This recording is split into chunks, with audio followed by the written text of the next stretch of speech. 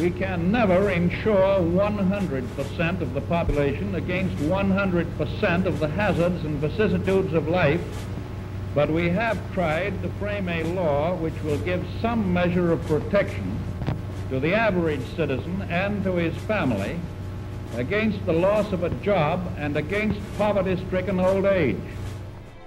When the Great Depression struck, there was no federal social safety net for the elderly and the unemployed. Almost half of American senior citizens were unable to support themselves. Jobless people fell quickly into poverty. Family resources and charities were often stretched beyond the breaking point, and state and local government provided little aid. President Roosevelt, Secretary of Labor Francis Perkins, and other reformers had long supported the idea of government-sponsored pensions and unemployment insurance. In California, Francis Townsend launched a national campaign to provide everyone over 60 with generous monthly pensions, funded by a national sales tax. Since recipients had to spend their checks within 30 days, Townsend argued his proposal would also revive the economy by stimulating consumer spending.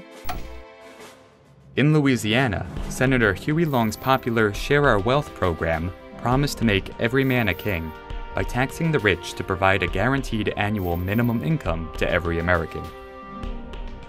In Michigan, Charles Coughlin, a charismatic Roman Catholic priest with a popular national radio program, railed against Wall Street bankers and advocated inflationary monetary schemes. On August 14, 1935, FDR signed his proudest domestic achievement, the Social Security Act.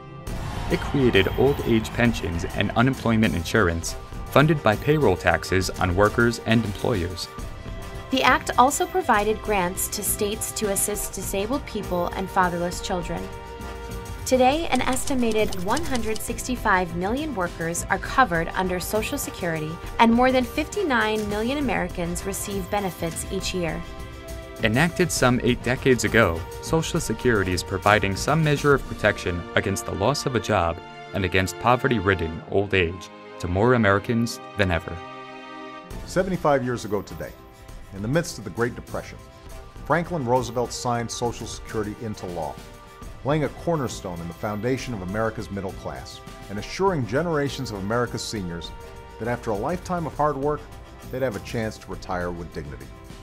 We have an obligation to keep that promise, to safeguard Social Security for our seniors, people with disabilities, and for all Americans, today, tomorrow, and forever.